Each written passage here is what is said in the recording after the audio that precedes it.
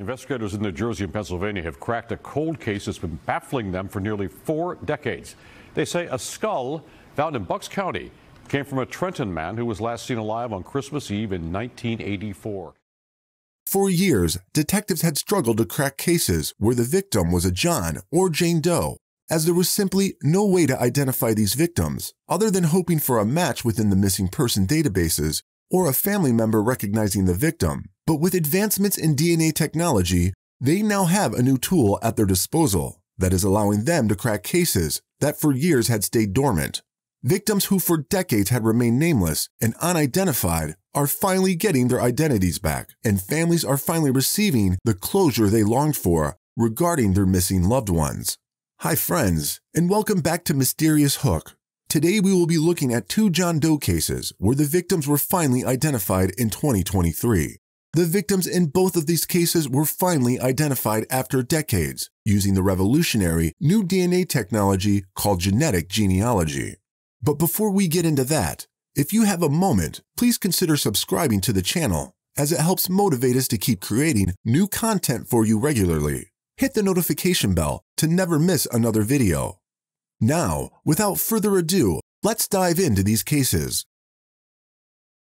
Our first case today takes us to Bucks County in the state of Pennsylvania, the 4th most populous county in Pennsylvania with a population of over 640,000 people. Its county seat is the city of Doylestown. It has a total area of 622 square miles and is bounded by the Delaware River on its southeastern side. It was here, near the river, that a shocking discovery was made in 1986. June 15, 1986 was a quiet and seemingly peaceful Sunday morning in Buckingham Township in Bucks County, Pennsylvania. As it was the end of the weekend, most people spent their morning sleeping in after their late nights out on Saturday. Others looked to their hobbies for some solace, and a fisherman from Buckingham Township decided to spend his morning by the Delaware River doing what he loved best, fishing. He set out from home with his gear, ready to spend a relaxed day trying to get some good catches in the Delaware River. Nothing could have prepared him for what he was about to discover. Instead of fish, he was going to catch something else entirely on the banks of the river. He arrived at the river and was walking along the bank near the Mooresville boat ramp, looking for a good spot to establish himself, when he noticed something white sticking out of the shrubbery at the side of the riverbank. Curious, he went closer to see what it was and recoiled in shock when he realized it was a human skull. He looked around to see if there were any more bones or remains scattered near the skull, but could find nothing. Knowing he had to do something, he initially thought of calling the police, but since he did not know how long it would take them to get there, he took matters into his own hands and picked up the skull and took it to the Buckingham Township Police Department so they could investigate the matter.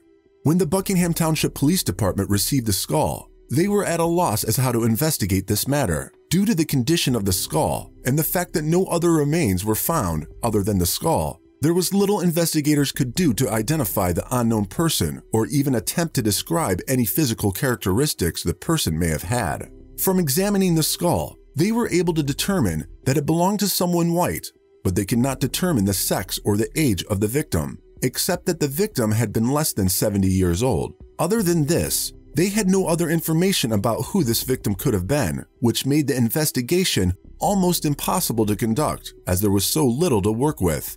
They tried to look through missing person cases at the time to see if any of them matched the scant information they had, but there was no way to determine if the skull belonged to any of the people they looked at. Eventually, with so little to work with, the investigation began to grow cold. Since only a skull was found, with no other remains, there was no burial held, and the skull was stored away as evidence as it was the only clue available to investigators at a time. They hoped that in the years to come, with advances in science, the skull would be of use in the future. With no other leads to follow, the victim was classified as unknown, and the case went cold. In October 2019, 33 years after the initial discovery of the skull near the Delaware River, during the probe of a homicide investigation, Bucks County detectives took possession of the skull, but eventually relinquished it to the Bucks County Coroner's Office. Later that year, the Coroner's Office entered the skull into the National Missing and Unidentified Persons System, NamUs database, under the ID UP62362. They hoped that perhaps it would help jog the memory of someone who had been searching for their missing loved one all of these years. But unfortunately, no one came forward as the details surrounding the victim were still not very useful in helping someone identify them. All that was known now, even with the advancements in science since the initial discovery, was that the skull belonged to a man who had been under 70 years old and was white. Even though this information was put into NamUs, eventually the case went dormant again for another 3 years. Then, in September of 2022, 36 years after the initial discovery, Bucks County detectives went and retrieved the skull from the Bucks County Coroner's Office. Over the past few years, a number of cold cases from around the country had been solved through a revolutionary new DNA testing method called genetic genealogy. It used DNA testing and family trees to identify possible relatives to DNA profiles that had been unidentifiable for years. Bucks County detectives were hopeful that this amazing new technology would be useful in providing them with a breakthrough in this John Doe that they had been chasing for over 3.5 decades. They had almost given up hope of ever solving this case due to how little information they had. But finally, after 36 years, they believed genetic genealogy might actually give them the chance. They sent the skull off to Othram, an organization based in Texas that specializes in forensic genealogy testing. Since forensic testing is an expensive process, the funds needed for testing the skull were contributed by AudioChuck, a podcasting platform that hosts a number of true crime podcasts. Once the funds were secured, through AudioChuck's help and generosity, the forensic investigators at Othram got down to work. First, they developed a viable DNA extract from the skull, and then used a forensic-grade genome sequencing to develop a comprehensive DNA profile. Their in-house genealogy team then tested this profile against other profiles within their system to find if there were any matches within their databases that could lead them to relatives of the John Doe who were still alive in 2022. After a few short weeks of waiting for results, they were led to a 49-year-old woman residing in Florida whose DNA partially matched the profile they had developed from the skull. From the percentage of the match, Othram scientists believe that this woman could possibly be the daughter of John Doe, who had remained unidentified all these years. They provided these leads to the Bucks County detectives, who went to interview the woman on January 4th, 2023, to see if her father had been missing for over 3 decades. The woman, whose name was not released to the public, revealed to the detectives that her father had in fact gone missing when she was only 11 years old. A subsequent test comparing the woman's full DNA results with the profile Othram had developed confirmed a parent-child relationship between their individual samples. Detectives had finally made a breakthrough in identifying the John Doe, and they learned that his name had been Richard Thomas Alt. Richard Thomas Alt was born in 1954 in the city of Trenton in the state of New Jersey. While not much is known about his early life, he spent all of it within Trenton itself, where both his parents doted on him dearly. He remained close to his parents as he grew into an adult, and since they lived in the same city, he would often spend time with them. Sometimes in his late 20s, he met a young secretary named Lori Sudum and was instantly smitten by her. The two of them quickly got into a relationship and were still together at the time when Richard went missing. The last recorded time of Richard being seen alive was on Christmas of 1984, when he visited his parents in a spirit of festive cheer. They had a wonderful time together, and when he left, his parents had no idea that this was the last time they would see their beloved son. Over the next few days, they began to grow increasingly concerned, as there was no form of contact from Richard, which was very unusual. They tried to call him but got no response, and when they tried to call his girlfriend Lori to find out if she knew where he was, they could not get in touch with her as well. Finally, in January of 1985, they reported him missing to the police. A missing persons report was generated, and a description of Richard was sent out to the public. In it, he was listed as 5'10" and weighing 140 pounds. He was a Caucasian man with medium to long strawberry blonde hair and blue eyes.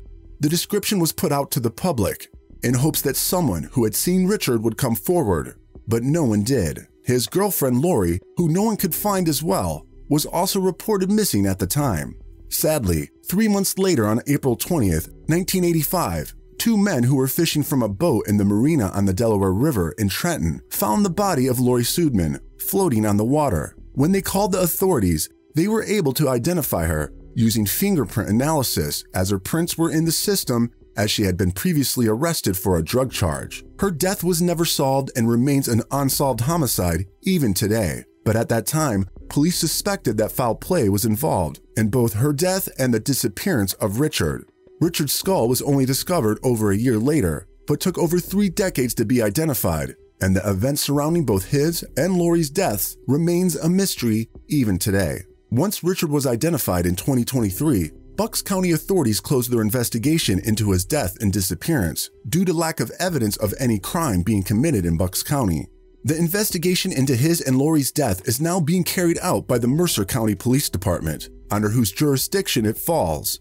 They have asked that if anyone has any information that might be useful to the investigation, they should come forward. In a statement to the press, Bucks County District Attorney Matthew D. Weintraub, "I can't even imagine wondering and worrying about a lost family member for even a day, let alone for 37 years. That wait is now over for Mr. Alt's family. I'm just glad that we could give them some peace of mind with this identification and the eventual return of his remains to his family." He also specifically thanked Othram, acknowledging that the case could never have been solved without their technical expertise. He hopes the genetic genealogy and the expertise of institutions like Othram will continue to provide breakthroughs in cases like this that have seemed hopeless for so many years.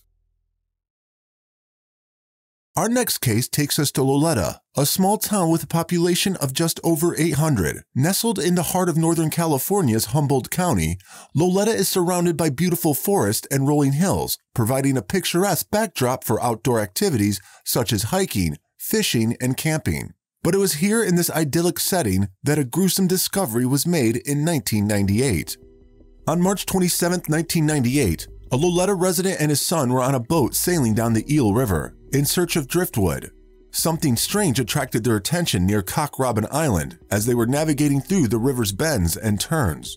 They initially assumed it was just another piece of wood entangled in a nearby tree's branches, but as they got closer, they realized they were witnessing what appeared to be human remains. They were horrified at their discovery and rushed to inform the authorities at the Humboldt County Sheriff's Office. The people of Loleta were shocked and dismayed as a result of this tragic day, which would never be forgotten and would always be a part of this small town's history. On hearing the news, the sheriff's deputies wasted no time in responding. They hurried by jet boat to the Eel River, unaware at the time that this case was going to stick with them for a very long time. They finally arrived at the location where the locals had reported the discovery. Their greatest fears were realized. The body of a man was found there, only partially clothed and in a stage of advanced decomposition. The deputies could make out that he was a white adult male, despite a state of decay. But other than that, they had no idea who he was or how he got into the river. The deputies were shocked at what they were seeing, and even the most seasoned were taken aback by the state the body was in. They removed the body from the water right away, meticulously going through the clothing, hoping that they would find some scrap of information that would have allowed them to identify the deceased. However, they were disappointed when they found that there was no form of identification and no personal possessions, basically nothing that could have assisted in identifying the victim. The body was taken from the scene and brought to the coroner's office for additional investigation. Although the results of the autopsy were disheartening, they provided the police with a place to start. The autopsy found that the individual had been in the water for a month before his discovery, and according to the coroner's report, the cause of death was that he had drowned. They were also able to find out some basic information about the man, including the fact that he was a white male adult, 5 foot 10 inches tall, about 170 pounds, and likely 35 to 45 years old. However, when they checked the database, this description did not match any reported missing persons from Northern California. Taking this into account, they began an investigation to find this unknown man's identity, and he was given the name of the Humboldt County John Doe. As they attempted to solve the riddle surrounding the man they had discovered in the river, detectives felt a sense of urgency. Before they could figure out what happened before his death, they understood they had to learn who he was. They were determined to learn who this individual had been, because they were positive that someone out there was missing a loved one. The investigators put in a lot of effort and made the man's description public, hoping that it would jog someone's recollection of filing a missing persons report and lead to new information in the case. Days became weeks, yet despite all of their efforts, they had no results. But they remained hopeful that a single clue could help them crack the case wide open, and in this hope pursued every possible lead to the best of their ability. When the California Department of Justice discovered one latent fingerprint on the body later in 1998, there was finally some hope for the police. The automated latent print system was then used to analyze this. The detectives hoped that this could be a break in the case that they needed. However, their hopes were again dashed when the results came back and there was no matches in the system. Despite this setback, the investigations collected the man's DNA profile, which they then submitted into a number of databases, including the National Unidentified Persons DNA Index and the California Missing Persons DNA database. Again, they searched the databases, looking for any indication of a match, but it turned up no results. As the years went by, the case remained open, as missing persons investigation cannot be closed. The DNA profile was routinely searched against profiles from both missing persons and other human remains in the combined index system Coldcase, but no profile matches were ever made. Over time, even though the investigation remained open, the case went cold.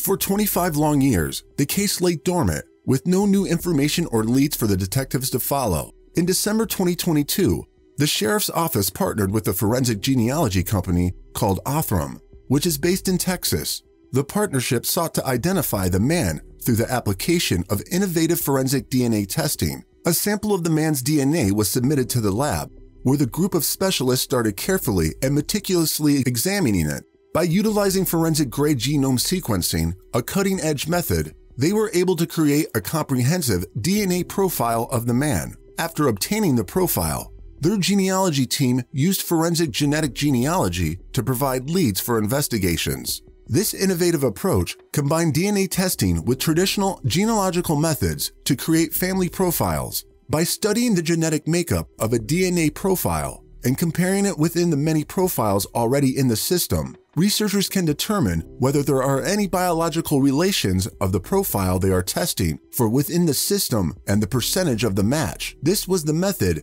they used to identify the Humboldt County John Doe. After months of agonizing anticipation, the authorities finally heard back from Othram with the results of the testing in middle of February 2023.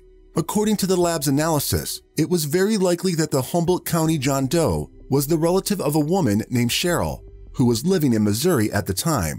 Othram believed that Cheryl was likely Humboldt County John Doe's sister. The detectives from the Humboldt County Sheriff's Office then reached out to Cheryl and learned that she did indeed have a brother who had been missing for many years, named Jeffrey Todd Saido. Cheryl was shocked to hear from detectives about her missing brother after all these years. When the detectives from the Humboldt County Sheriff's Office went out to Missouri to interview her, she told them that she had been searching for Jeffrey for many years and had almost given up hope on ever finding out what happened to him. Cheryl also told detectives that Jeffrey had been born in 1963 and would have been 35 when his body was found in 1998. However, she told them that the last contact she or anyone in the family had with him had been many years before that, as they had not seen or heard from him since the mid-1990s. She told them that he had stopped communicating with her and all of the other members of their family for reasons that were unknown to all of them. She had tried reaching out to him but had never gotten a response. This is why they had never filled out a missing persons report about Jeffrey, as she and all of her family had thought his absence from their lives was an intentional choice that he had made. One would think that this information from Cheryl, as well as the DNA testing from Othram, would have been all the evidence that the police required to close the case, but they were determined to leave no stone unturned and confirm his identity once and for all. To do so, they obtained the fingerprints of Jeffrey and compared these to a latent fingerprint they had been able to lift off the body they found in the Eel River all those many years ago. All their hard work had paid off, as the fingerprints came back as a perfect match. Finally, after 24 years, they knew for sure that Humboldt County John Doe was actually Jeffrey Todd Saido.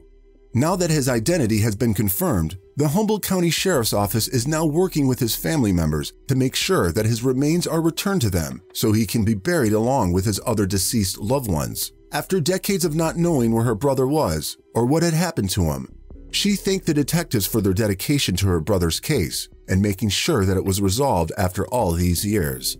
The Humboldt County Sheriff's Office thanked the California Department of Justice DNA Lab and Othram for their outstanding work and assistance in solving this case and providing the Saido family some closure for their missing loved one. The Sheriff's Office still wants to know what happened to Jeffrey in his final days, as they have urged anyone with information about his last known activities or whereabouts prior to his death to come forward and report it.